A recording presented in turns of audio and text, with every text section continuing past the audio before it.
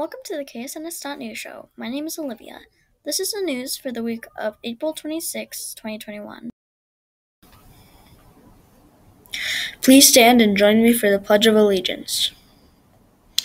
Pledge allegiance to the flag of the United States of America, and to the republic for which it stands, one nation, under God, indivisible, with liberty and justice for all. Have a great week, Stallions. Remember to be respectful, be responsible, and be kind. Hello, my name is Haley. Here's what's happening at SAW this week. Today, after school, News Team B will meet for planning. Day Without Hate is Thursday. Make sure to wear your Day Without Hate t-shirts or wear a white shirt.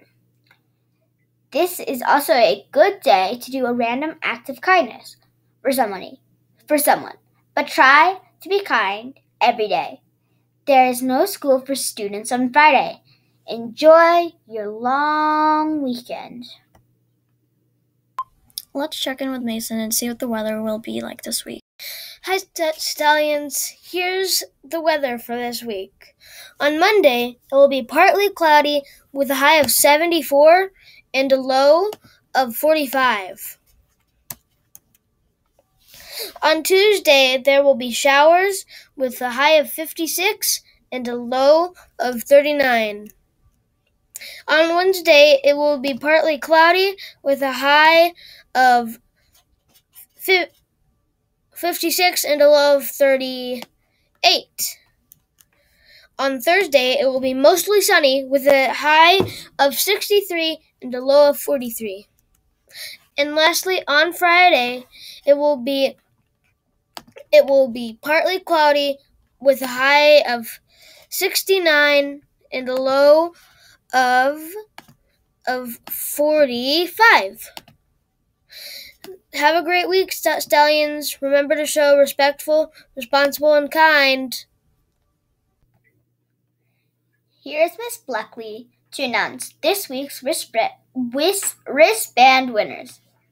These are all students who have demonstrated respectful, responsible, and kind behaviors last week.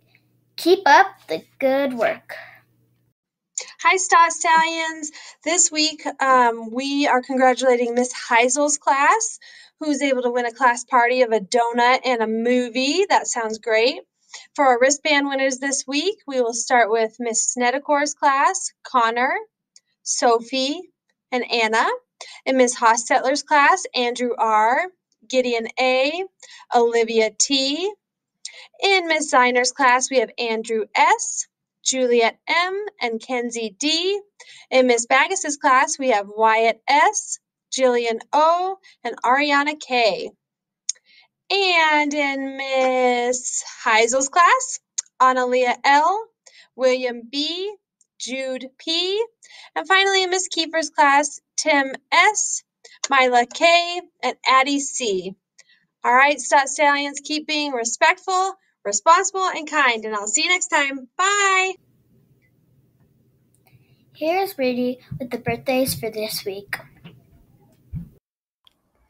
Hello, here are the kids who are celebrating their birthdays this week.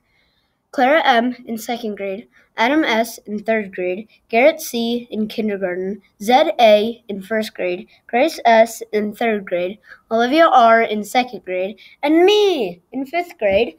Happy birthday, everyone! Speaking of birthdays, Mrs. Globish has a new baby girl named Olive. Olive was born on April 15th. Happy birthday, Olive!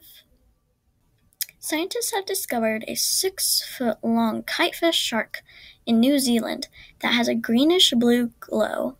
This shark lives very deep in the ocean, as far down as 2,600 feet deep. Here's a video to tell you more about it. Scientists studying sharks off the coast of New Zealand have photographed one species that glows in the dark. The deep-sea creatures are the largest known luminous vertebrates, and the discovery puts the spotlight on one of the least explored ecosystems in the world. Well, let's find out more. Joining us now is Dr. Jerome Malafet, lead researcher at the Marine Biology Laboratory at the Louvain Catholic University, speaking to us from Belgium. Thank you very much, and congratulations on this finding as well. Tell us, what was it like when you discovered this species of shark that glows? Well, it was just a dream for me because we know that, maybe not the people who knows, but out of 540 species of sharks, 57 are able to produce light, but these elusive sharks are living below 200 meters, so very difficult to observe and to get in good condition. And this one is the biggest one. He can measure 1.8 meter, which is bigger than me, in fact, and he's brighter than me because he's able to produce light. I'm not. How did you get down there to photograph them? Did the researchers have to go down, or did the fish have to come up? No, the fish has to come up. In fact, it's really difficult to get them in really good physiological condition for us. So I did the pictures in a dark room on board of a ship. We get the shark thanks to bycatch of a trawling expedition, estimating the hockey, which is a fisheries, a fish very important in New Zealand.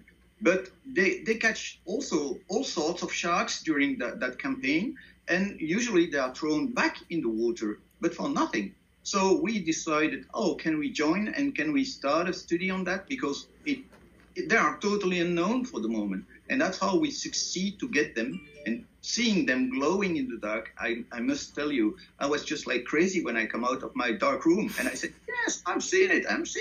And people then try to come in the lab, because you can see it if you are dark adapted.